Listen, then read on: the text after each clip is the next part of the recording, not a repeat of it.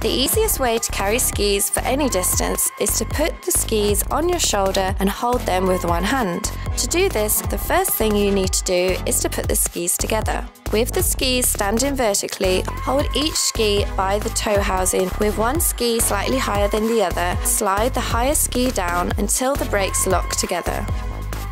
Put your skis on your preferred shoulder with the area just in front of the bindings resting on your shoulder.